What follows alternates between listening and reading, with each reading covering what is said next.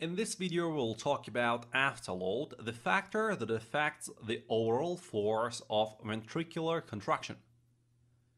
During systole, when a left ventricle starts contracting, the pressure within the ventricle rapidly increases.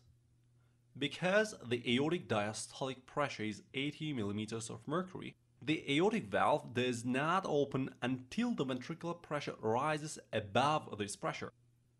When a ventricular pressure becomes 81, this pressure pushes the aortic valve open and ejection begins.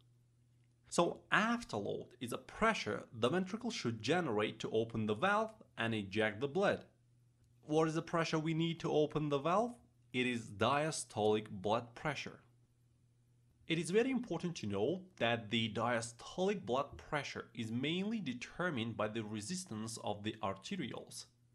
Thus, afterload is a function of total peripheral resistance. Because we cannot clinically calculate the total peripheral resistance, we use the diastolic blood pressure as a clinical index of afterload. There are three situations where afterload increases. First, hypertension.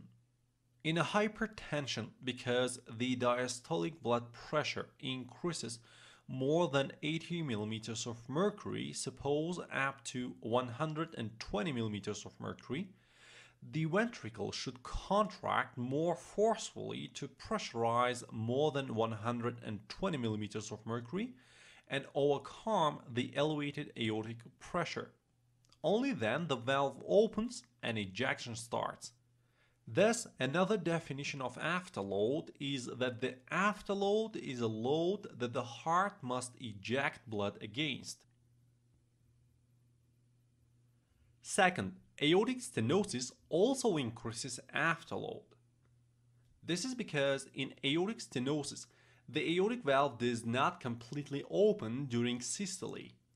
As a result, it will be harder to eject the entire stroke volume.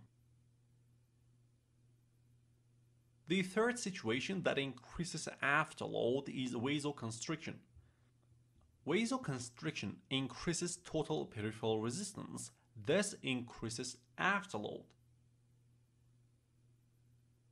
To sum it up, afterload by definition is a load that the heart must eject blood against.